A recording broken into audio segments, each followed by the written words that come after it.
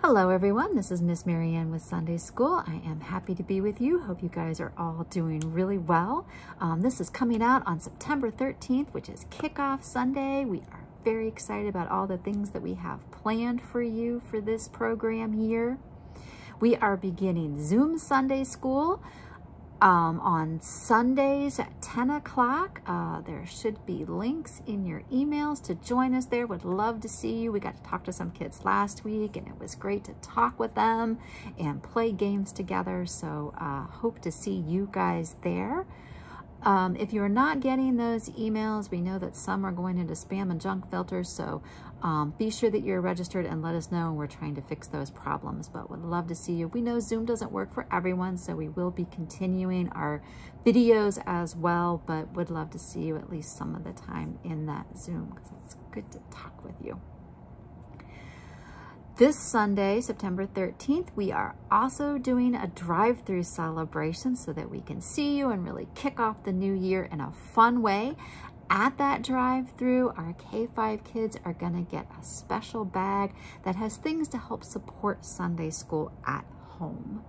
When we are at church, there's lots of things all around us that let us know that we are in a separate place that is set aside to be with God and to feel our spirit. And that can be hard to do when you're at home. You're maybe in the same place that you're having school or just a general place that you're doing other things, and it's hard to feel that spirit. So we wanted to provide you with something to help you recognize that when you're doing a Zoom Sunday School or a Sunday School video, that you are in a sacred place. And so we have some things to help create an altar, and you can personalize those bags and keep them together. You can add things to them, and we'll be talking more about that in our lessons. So come through and get those. We also have coloring sheets. There's also bags for if you have some younger siblings. We have some bags for those as well.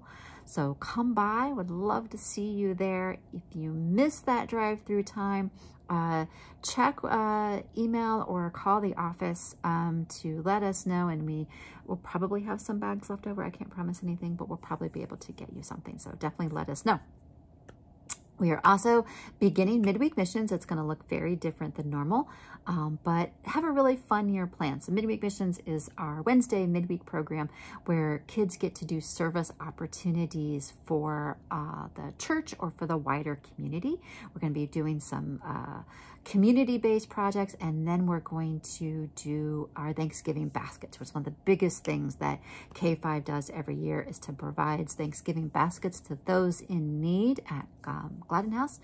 And we are continuing to do that, needed even more this year than ever. So really want to continue to provide that. Definitely register if you are interested in that program, because we are preparing packets so that you will have everything that you need to do all the projects. But we do need you to register so that we can prepare those.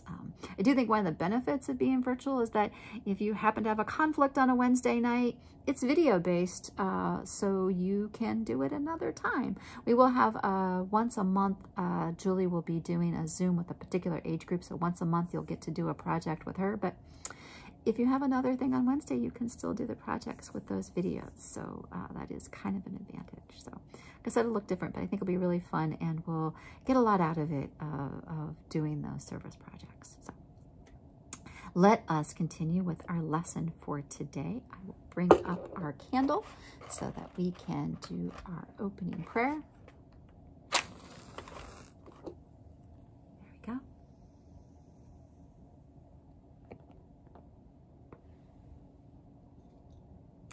And let's just take a moment to either close your eyes or look at the candle and take a deep breath to get us ready.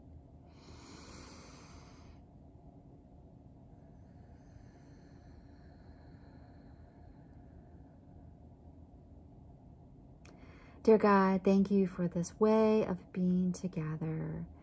Thank you for all the ways that we can know you and learn about you, and help us to create a sacred community that reflects the beauty of all your creation.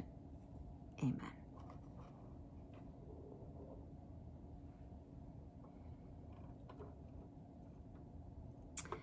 So our Bible verse for today comes from the book of Matthew, chapter 18, verse 20.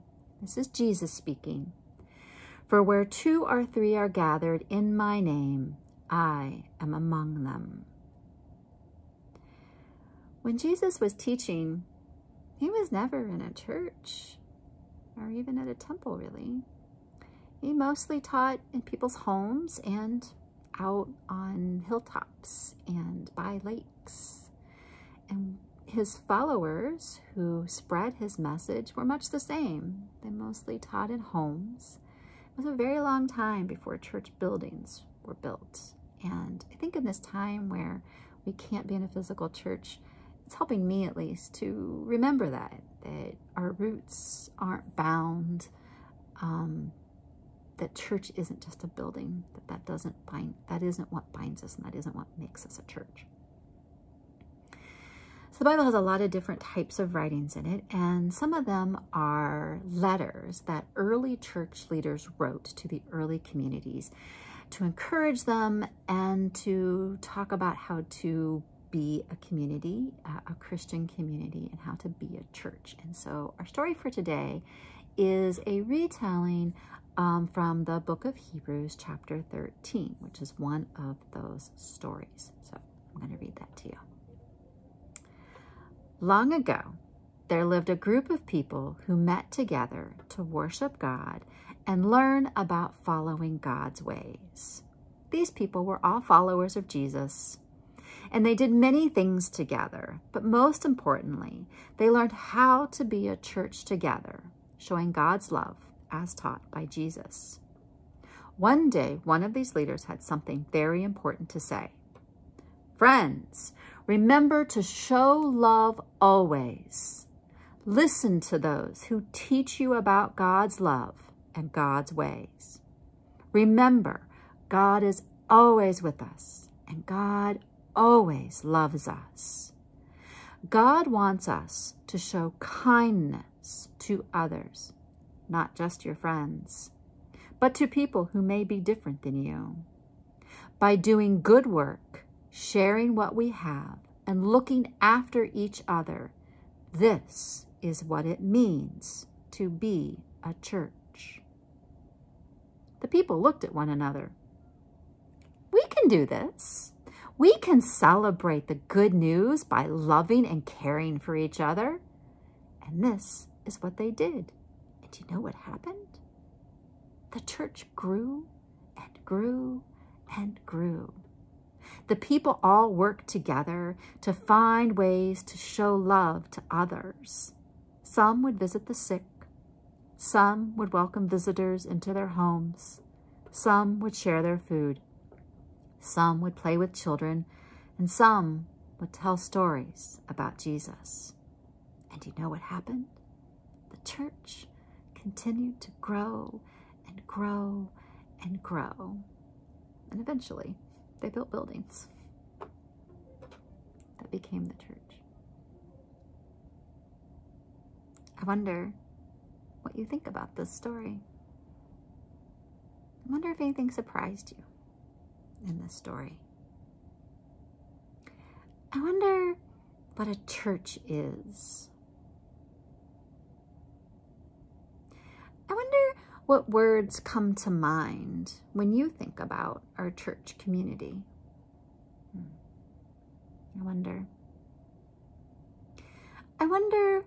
how we can show that we are welcoming to others. I wonder how we can have church when we can't be in the same place together. I wonder what your ideal church would look like. What would it feel like? I wonder how you can spread God's love. And I wonder if you can guess how long it was before the first church was built after the time of Jesus. It was over 200 years after Jesus, before the first church was built. Isn't that a long time? Isn't that surprising? I think it's surprising. And I wonder what you are going to do this week. I hope you find something fun to do. I hope that you can find a way to spread God's love.